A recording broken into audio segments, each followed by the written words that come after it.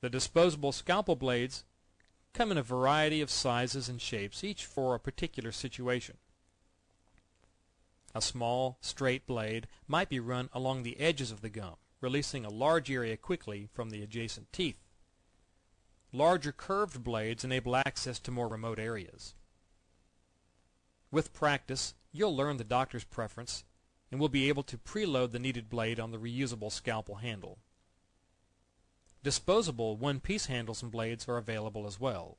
These minimize handling the sharp blades and help improve safety. Bony defects are corrected using a combination of three things: the hand instruments, rotary instruments,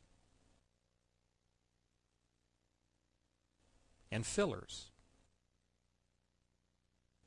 And the procedure is called an alveoplasty.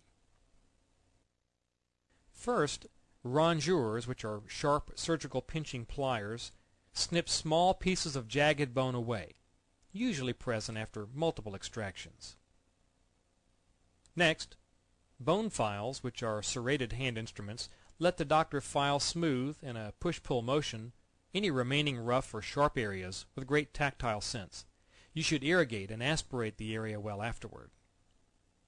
Bone reduction, especially if very extensive, is accomplished most quickly using the high-speed dental handpiece and burrs. If a handpiece is used, a water coolant is needed. We'll discuss handpieces and burrs in just a moment. Finally, bony voids or defects might be filled with gel foam or another brand of artificial bone fill. Some doctors even place bone scrapings from an adjacent area of the patient's mouth into the defect.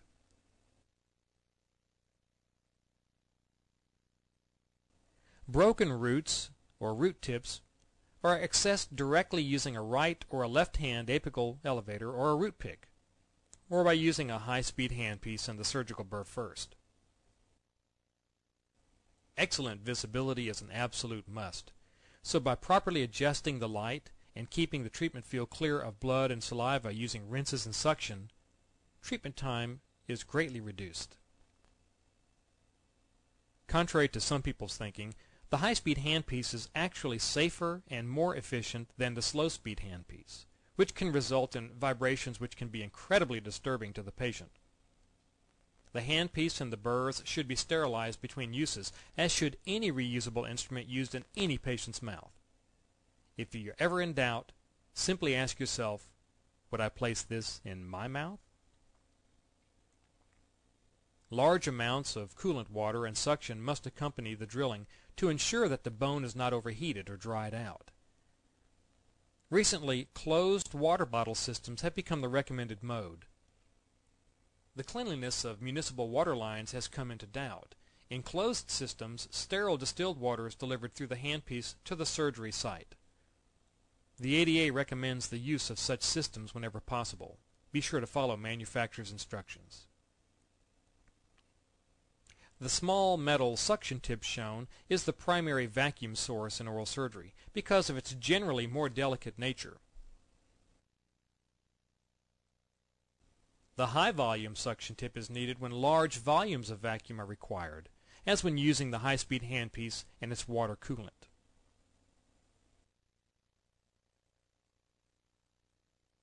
Forceps describe any instrument that's used for grasping.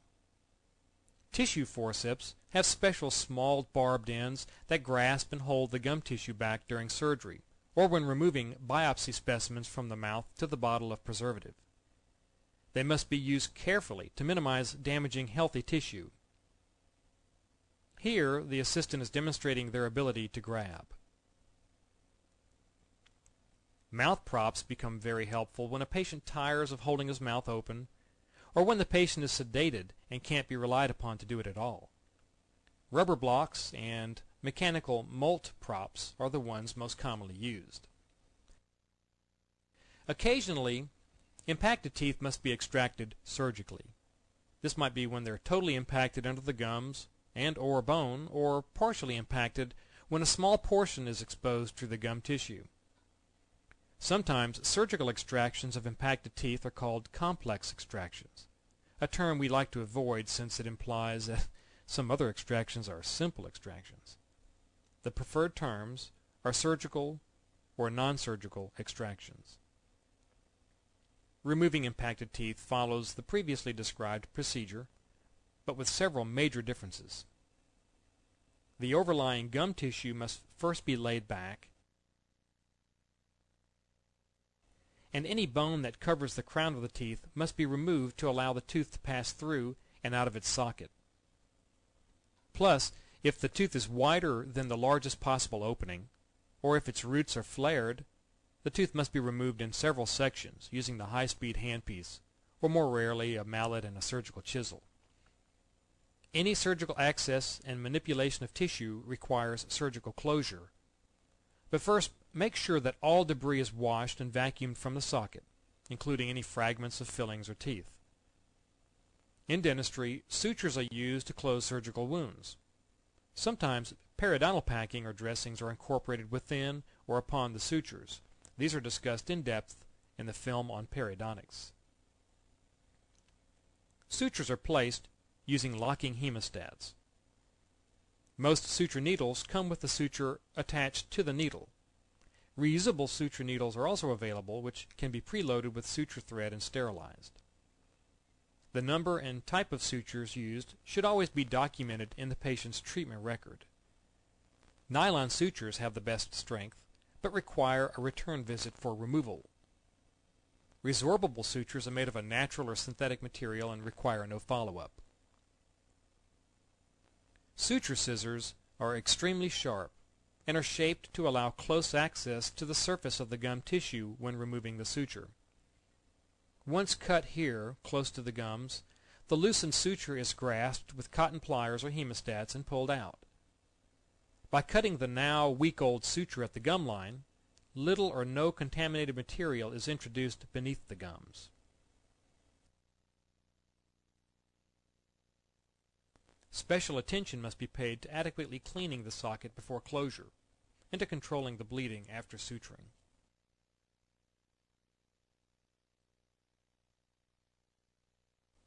Repeatedly emphasize the importance of the blood clot in the extraction site as a role in preventing a dry socket from forming. And also strongly recommend to the patient that they not smoke, use a straw, or spit. And if an extensive area was treated, cold compresses for the first 24 hours after surgery greatly reduce swelling. Later, any swelling that forms beyond that time will be relieved only by using heat packs. 2 items of oral surgery care will hopefully never be needed. One is the emergency oxygen supply, and the second is the emergency medical kit. However, always make sure that both are available and operable before proceeding with any procedure. We've already discussed the dental extraction process. In review, the doctor releases the gums from the neck of the tooth.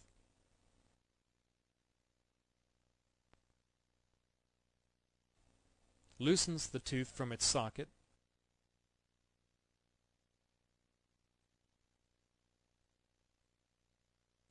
and then gently lifts it out using the extraction forceps.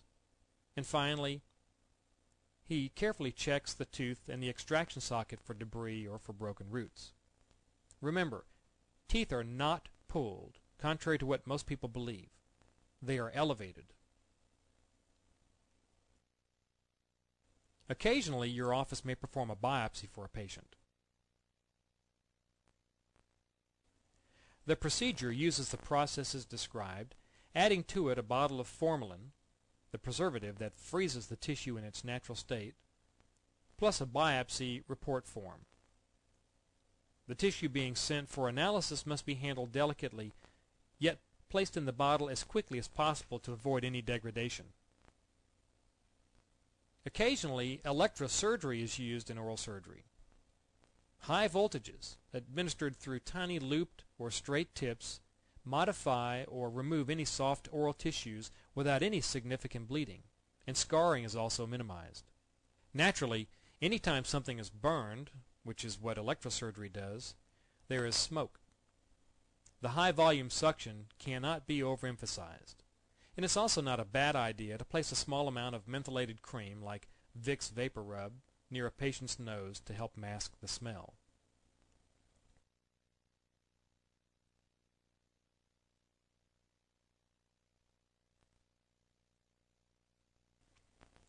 There are several treatment complications that become especially challenging in oral surgery. The first is bleeding. Your management involves keeping the treatment field free of blood so that the doctor can perform the procedure. By making gauze and sutures, as well as chemical astringents available when needed, blood loss is usually minimal in oral surgery.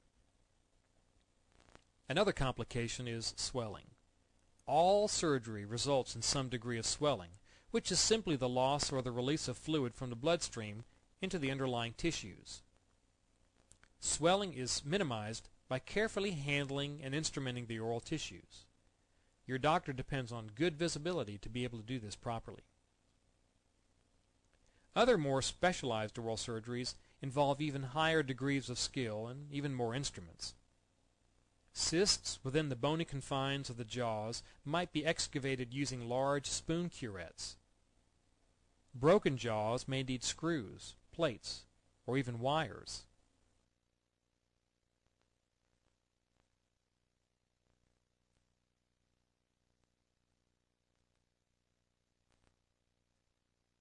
After surgery instructions, also called post-op instructions, are very important, but can be kept simple. Your office should have post-operative instruction handouts for the patients to take home with them. Briefly, encourage your patients to bite on the gauze compress for at least 30 minutes, changing it and repeating if needed. Remind the patient to not spit, smoke, or use a straw.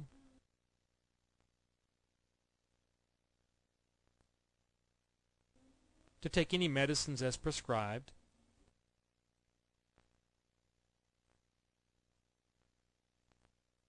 and to call the office if they have any questions or discomfort.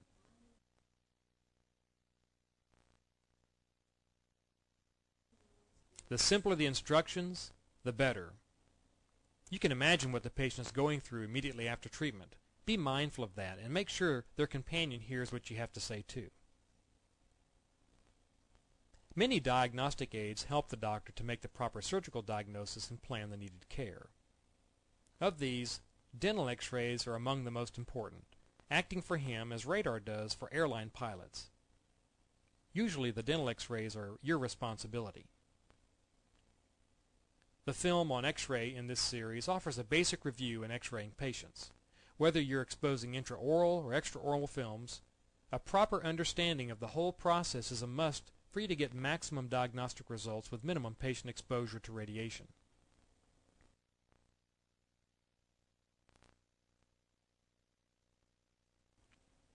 Watch this patient throughout this x-ray process as we briefly review the key points.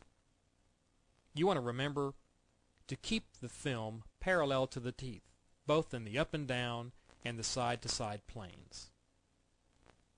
Use a film holder to center the film behind the teeth and allow the beam to hit the film in the teeth at 90-degree angles.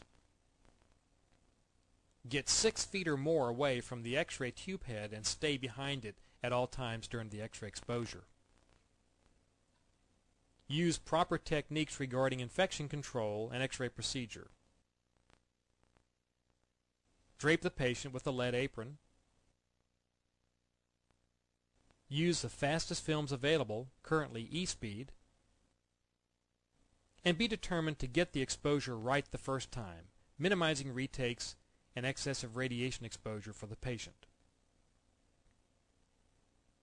The range of care in oral surgery seems limitless, and that's what makes it so interesting. Whether you work in general dentistry with occasional oral surgery, or in an oral surgery office with a full exposure to all aspects of oral surgery care, knowing the basic procedures and instruments used keeps you confident, maximizes the doctor's time, and helps provide the patient's care in as orderly and pleasing manner as could be possibly imagined.